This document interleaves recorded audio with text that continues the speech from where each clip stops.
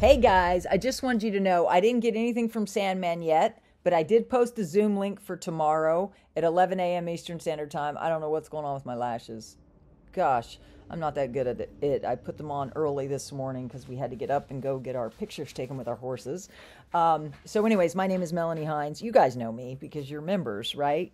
No, wait, maybe you don't. My name is Melanie Hinds. I'm the Faith and Financial Ninja.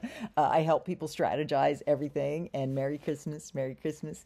We were using our hats, and I'm rubbing my dog right now. So listen, Sandman didn't give me anything new, so keep your prayers up there for Sandman 1 and 2 because they are in harm's way over there in the Gaza Strip. They have been, they're in the military, and so we want to keep all of our military in prayer during this holiday season. And God bless all the families that have military people in harm's way. We just pray for you too, because I know it's not easy. I'm married to a fireman. I understand.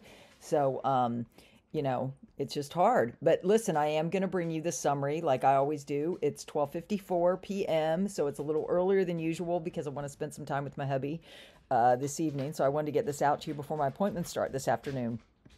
So this was Mountain Goat. So at least we now have a timeline when they did plan it, and it still could do it based on what happens with the U.S. bombing issue. My contact did reiterate that the process now is irreversible and must go forward. Yes, the U.S. had already given assurances they would not back out if the CBI moved ahead. So all I can say is let's sit tight and watch what does happen in the coming week. And the first, I hate when they do this, part 2 of 2, 1 of 2. So now this is 1 of 2.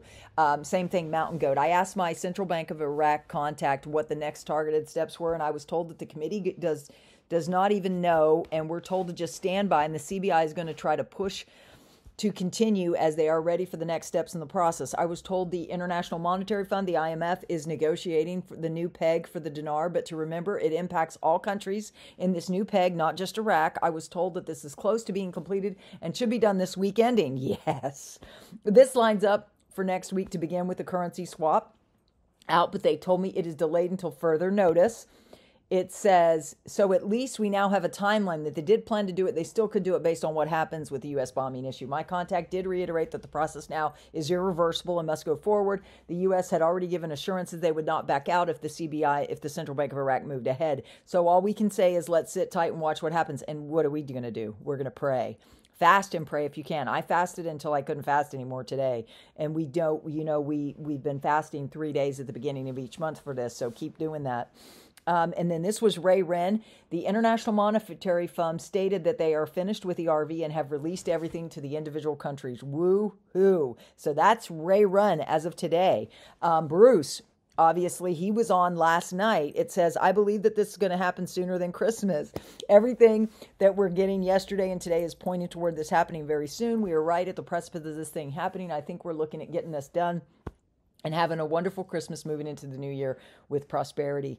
Oh, we can only hope and pray, right? Comment down below. Let me know what you think about this news. Are you excited? Please subscribe, tap the bell if you like these summaries, or please share it with other people that have these currencies if they haven't heard of my channel and the summaries. This was Frank 26. Citizens are now being told in Iraqi banks about the monetary reform. Why? Frank says, I told you there would be a massive campaign of education of monetary reform. The banks are allowed to answer all the questions now, which he was on last night. I didn't get a chance to watch him, but that's why I do the summaries for you. The light is coming in funny, but I don't know, whatever. Walking Stick says, would you care? Would you be upset? Would you throw a tantrum if the Iraqi dinar came out of 50 cents? Nope.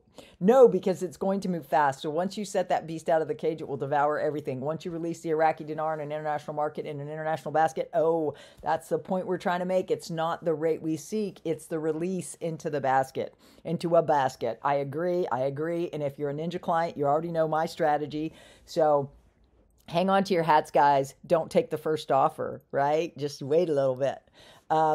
Pimpy says, question, does Iraq need to change their exchange rate in order to be part of a currency basket? This is Pimpy's perspective. In the news lately, Iraq has talked about expanding their currency basket, but somehow, some way, that ended up being that Iraq wanted to be a part of the currency basket. I did the research. In order for Iraq to be part of a currency basket, it may need to consider changing its exchange rate. Slow down. Don't get excited. Of course not. We never get excited, Pimpy. We know you don't. I'm just teasing you. Merry Christmas, dude. It says it may need to consider changing its exchange rate. If Iraq was actually being invited to join the currency basket, then I would say with confidence Iraq must be doing a very, very, very good to be invited. Good point, Pimpy. We appreciate your positivity in this area. Newshound guru Breitling. Now, this is Breitling. This is an American isn't it? Does anybody know where Breitling stems from? I think it's I don't know. I think it's a financial publication from the U.S., is it not? Question, does Iraq need to RI by December 31st in order to open their 2024 budget? No, is what the answer was. I get that question every year. I don't know why. Who's putting it out there? I don't know. Do you know? Comment down below. I'd love to hear from you. Comment down below. Just say Merry Christmas, if nothing else.